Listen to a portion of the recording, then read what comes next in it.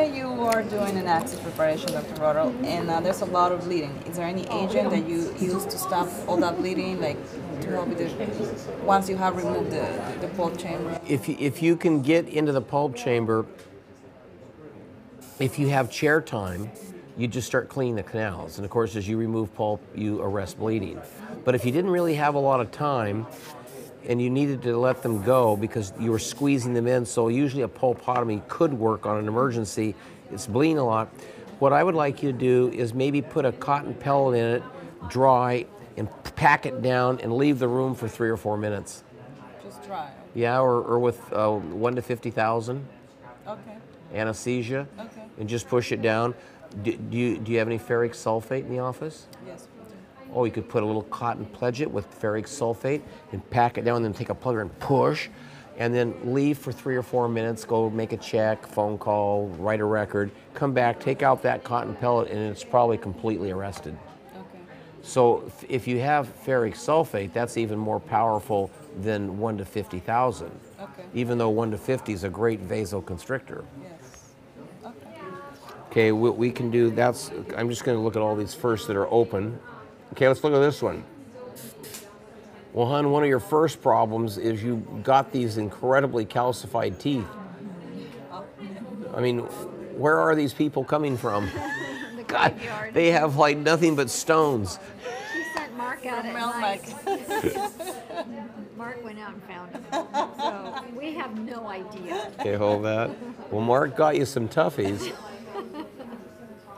Yeah, tell him thank you. Okay. Poor Mark. Well, what do you think this is?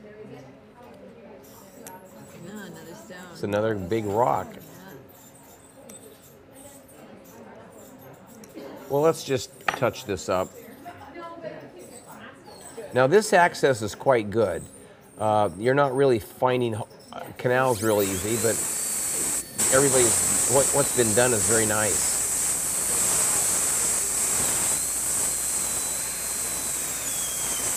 I'm just going to smooth this up so the light, so I can get the light in here better.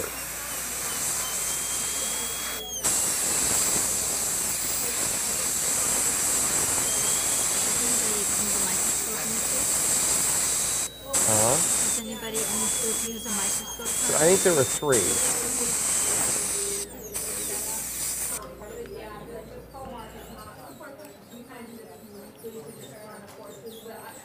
So there's that one. There's that one. So let's take this wall back. I want you to probe with this, and I want you to push so hard. Sometimes I'll take my offhand thumb and I'll put it right here, and as I push, I'll go like this and say to the patient, you're going to feel some heavy pressure. You're going to be fine. Okay. I just don't want you to think I'm roughhousing today. And then, because it's a lot safer to push hard and pop through a 1/2 millimeter of dentin and find the canal than to start drilling, and now we have a big problem. So it's okay. I go through these like you go through tin files.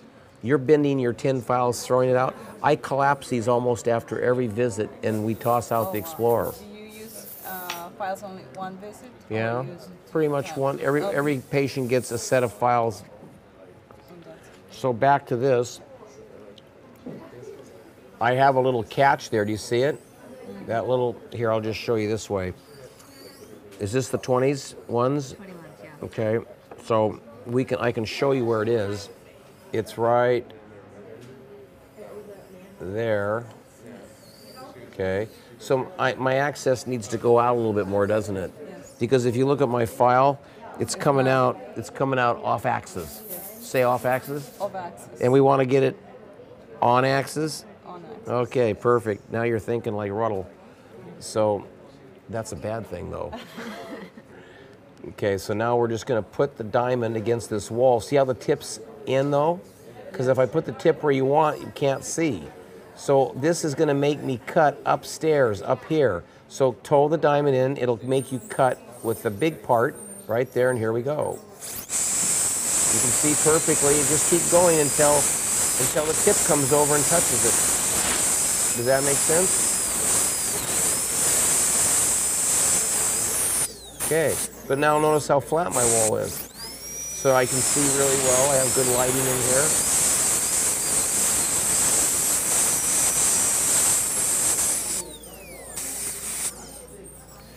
So now you're going, well, I think it's a little bit better. See? See, the file's way better.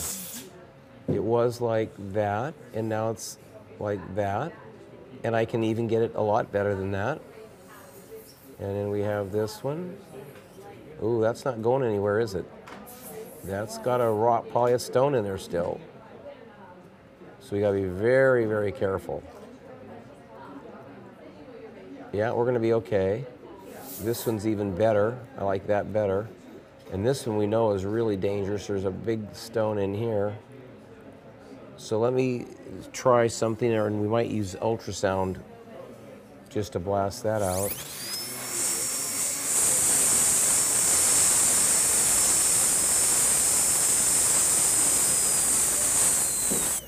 Sometimes you just go like this, and I can almost grab it. So in other words, you're used to doing crown and bridge, and you got this thing going really fast.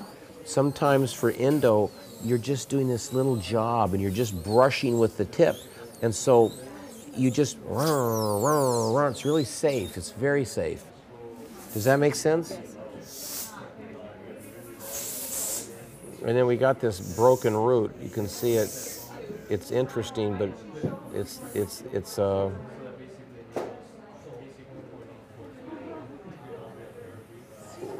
ridiculous.